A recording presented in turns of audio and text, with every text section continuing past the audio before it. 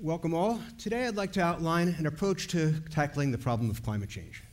Modest introduction, and by way of illustration, I'm going to talk about just one aspect, one of the many challenges that face us in climate change, and that is stemming the destruction of the tropical rainforests.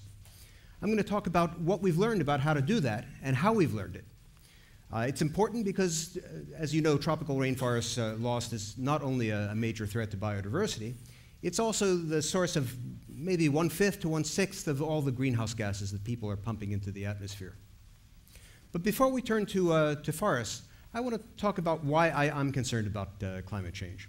Because I'm frequently running into people who say, why worry? Climate science isn't very precise. We don't know exactly how much warming there's going to be. Let's just wait and see how things turn out. But for me, and for many, this uncertainty is really cause for action and not for inaction. In many realms of life, in our personal life, life as a nation, we're faced with big choices, big decisions to make, important consequences against an uncertain future. Should I buy life insurance? How much should the country spend to protect against pandemic flu? In the end, you have to size up the odds, place your bet, make a decision. In the climate context, I think this has beautifully been illustrated by a group at MIT, the Joint Center for Climate Change there. They've got a very fancy model for predicting what's going to happen to the climate. And they said, okay, we know there are uncertainties about the exact way the atmosphere behaves. Certainly there are uncertainties about how how the economy is going to evolve. Let's run our model for every possible combination of those uncertainties and see what the odds are of a good versus a bad outcome. This is what they came up with. They said, imagine one of these wheels of fortune. If we do nothing, it's like giving this wheel a big spin. So it's going to spin round and round, and it's going to settle on a temperature change for the next century. And what it says is that the best we could hope for, if we do nothing, the best we could hope for would be a 5-degree Fahrenheit rise over this century. Now, for us in the US, that would be uncomfortable. That would be pretty bad, actually. But we're wealthy enough that we could probably find ways to adapt to it. For the developing world, for people who are exposed to storm surges, people on low-lying deltas that are going to get flooded, people exposed to flood and drought, this could be very serious indeed. And remember, 5 degrees is the best outcome for the turn of this wheel. They said that there's a 25% chance, 1 chance in 4, that we'll end up in that orange zone. That's a 10 to 12 degree increase over this century. And there's 1 chance in 11 that we get the 12 to 15 degrees. 12 to 15 degrees in a century. That is, I think, more than the change since the last ice age. It leaves us in a world that's literally unimaginable, within the lifetime of the children of the people in this room, maybe within the lifetime of some of the people in this room. So for me, this I think is a compelling argument for taking out insurance against a risk of that magnitude. So what do we have to do? Well, in broad brush, the answer is obvious. We have to stop putting gunk in the atmosphere. We're burning coal for power, burning gasoline for transport, and what I want to focus on today is we're burning trees to make room for farms and forests. And this ties into some of our earlier talks. Why is this happening? If we want to solve this problem, we have to figure out who is doing this and why. The answer is not too difficult. People do it because they profit by doing so. Some of the deforesters are very poor farmers who might clear just a hectare, a couple of acres, to create a farm that's worth $100. A pathetically small gain. In other cases, in parts of Latin America and Brazil, people are clearing 500, 1,000 hectares at a time, wealthy individuals, corporations, and they're making about $200 a hectare from doing that. Well, it began to dawn on people that there was a mismatch here. In creating these farms, trees are burned, they decompose, carbon dioxide goes into the atmosphere. Right now, today, people in Europe are paying $20 a ton to keep carbon dioxide out of the atmosphere. Actually, I checked the quote this morning. It's $19.57, but it goes up and down. Anyway, what that means is that it's worth $10,000 to keep that forest standing. So we have this incredible paradox. People are destroying a carbon asset, a living forest that's worth $10,000 a hectare, to create a farm asset that's worth $100, $200, maybe in the extreme case $3,000 for an oil palm plantation or a soybean farm, but still far less than $10,000. So over the last several years, people have begun to scratch their heads and say, this doesn't make sense at all. Why destroy something worth $10,000 to create something worth $100? Surely we can figure something out. And right now, the outlines of this deal are taking place at the global scale. Diplomats are trying to hammer it out. In broad brush, what it means is that the developed world would find a way to reward the developing countries for keeping their forests intact. The developing countries would take this money and use it to support sustainable agriculture that would provide the food and the timber and the jobs that are causing people to cut down the forest in the first place. And actual money is on the table right now. The Norwegians, for instance, have put up several $1 billion to jumpstart this initiative.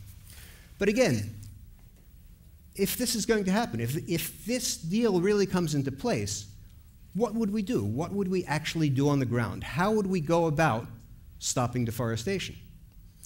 Now, by trade, I'm an evaluator, so it's natural for me to stop and say, well, have we ever tried anything like this before? Is there any past experience we could learn from? And of course, in fact, people have been concerned about the loss of rainforests for at least 20 or 30 years.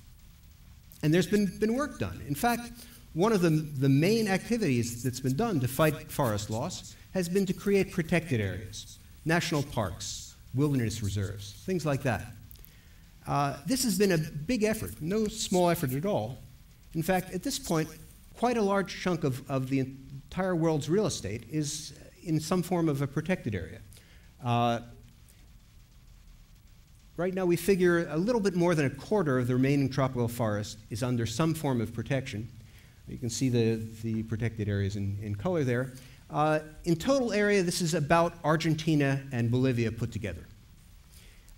It's taken about $6–7 billion at least has been put into this effort. And you might then ask, well, what's been the result? What's happened? Has this stopped deforestation? What's been the impact?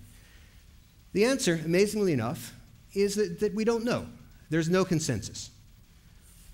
You can find three views.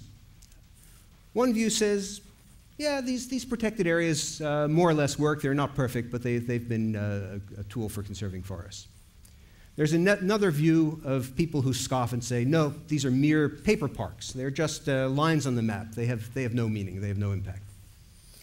There's a third group who says, well, these parks, these protected areas work only too well. They're exclusionary. They keep local people out of, from access to the land and the forests and the resources they need. Well, how could it be that after 20 years of this effort, we still don't know what's going on? And I think there are two answers. First, the data are abominable. It's really amazing, and I'll come back to this point, that after 20 or 30 years of concern about deforestation, there is still not a timely, comprehensive, consistent, global map of deforestation, something that keeps us up to date about what's happening where. And there's certainly no information about the livelihood, the well-being of the people who live on the forest edges, live in the forests. The second is that it's all too easy to fall into what I'll call a naive armchair assessment of the impact of these protected areas. And let me illustrate to you the perils of naive assessment.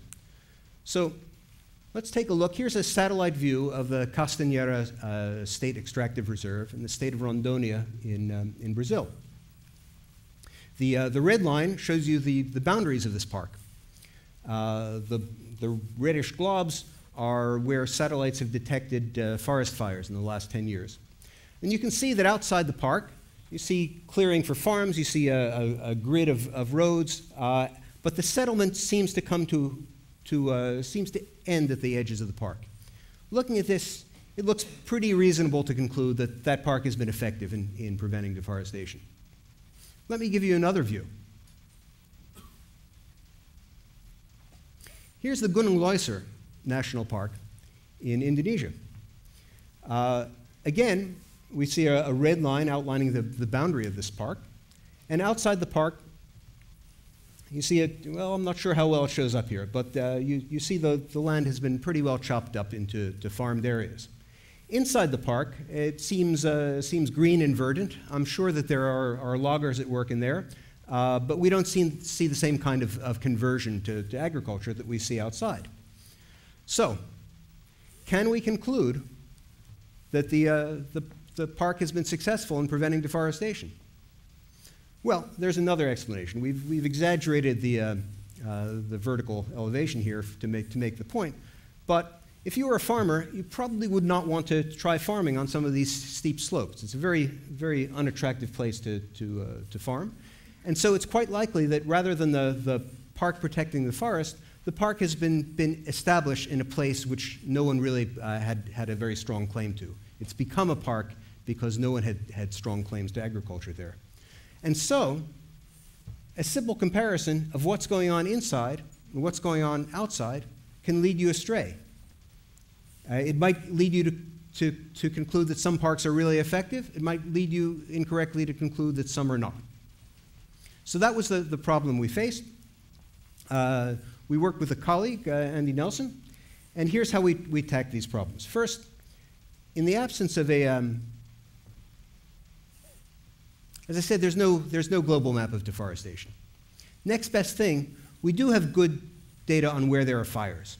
So we were able to locate where are there forest fires, where have there been forest fires in the world in the last 8 years, 10 years. We were able to locate where the protected areas were, and we did a matching. We matched each protected area with a place that had similar terrain, similar climate, similar remoteness from roads, so that we could do a case control, make a fair comparison between what's going on in a protected area and what's going on in a similar kind of place. So we could really isolate what's the effect of protection. So what did we find? I won't go through the colorful graph, but I'll tell you what we found. We looked first at strict protected areas. These are areas where you're not allowed to do anything except conservation. People are not allowed to go in and clear small farms. Nothing like that's allowed. And what we found is that these were not mere paper parks. On average, these did have protective effect. They weren't quite as effective as the naive armchair view would tell you, but they did have protective impact. Then we looked at multiple use protected areas. These are areas where local people can go in, where they do have the right to go in, gather forest products, do things sustainably within the forest. Now, you might expect these to fare less well than the strictly protected parks, but we found just the opposite. We found that these multiple use areas actually, on average, did better than the strictly protected areas, and they did better than the naive estimate would suggest. But the big surprise, I think, came when we looked at indigenous areas. There's been a growing movement to return forests to the control of the indigenous people who have traditionally lived there. And when we looked at the impact of the indigenous areas, we found that it was virtually off the chart. These areas, on average, had huge protective impact on reducing deforestation, and it wasn't recognized. It was far greater than the naive estimate would suggest.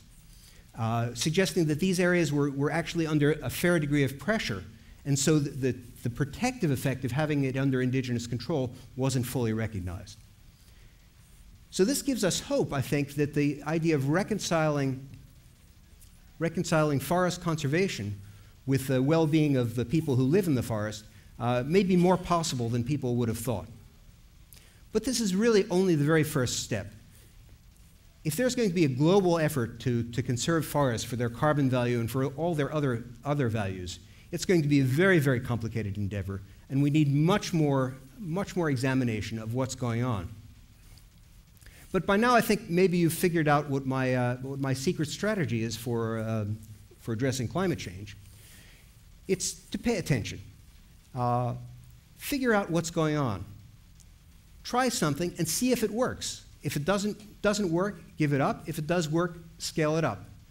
Now, this may seem trite and obvious, but the fact that people worried about deforestation for 20 years without bothering to do a map of where deforestation was taking place gives you a hint that this is not actually standard practice. And we need to apply this practice in all the many challenges that face us in addressing climate change, in transport, in energy, in agriculture, across the board. But I have hope that this may become increasingly possible. For one thing, information is becoming very cheap. It's now possible to do things that were undreamt of just a few years ago. So, as an example, let me tell you what some colleagues over at the Center for Global Development are doing.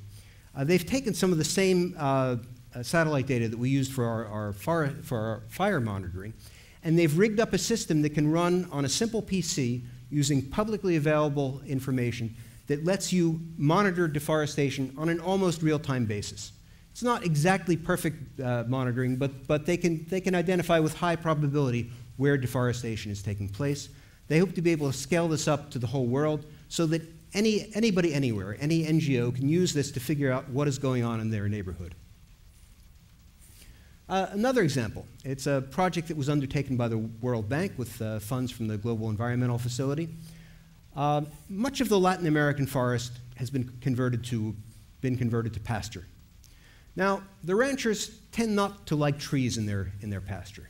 They think, reasonably enough, that the trees compete with grass, it's going to hurt their profits. So what this project did is that it set up literally an experiment.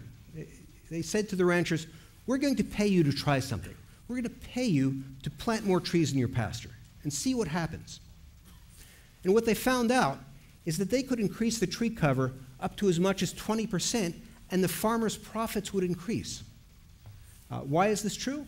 Well, the cows like the shade, and the cows like nibbling on the trees. The cows got happy, the cows got fat. If the cows were happy, the ranchers were happy. Meanwhile, there's more trees in the pasture, more carbon being sequestered out of the atmosphere, and it also served as a biodiversity corridor, so the birds were happy too. So this is one of those rare examples where everything works out the way you'd hoped. And the great thing about this is that it was very well documented. They were able to convince other people that this was going to work, and this is being massively scaled up in Colombia right now. So, to conclude, meanwhile, carbon dioxide is kicking up year by year in the atmosphere. We're gaining about 2 parts per million every year. That may not sound very much, but it's a really, really big atmosphere. There are some people who say that for stability, we need to stabilize the concentration at 350. We've long since blown past 350 parts per million. There are other people who say that we really had better stabilize around 450. That's not very far off, only about 20 years off from now. So if we're going to do this, we have to figure out what works, we have to figure out how it works, and we have to learn quickly. Thanks very much.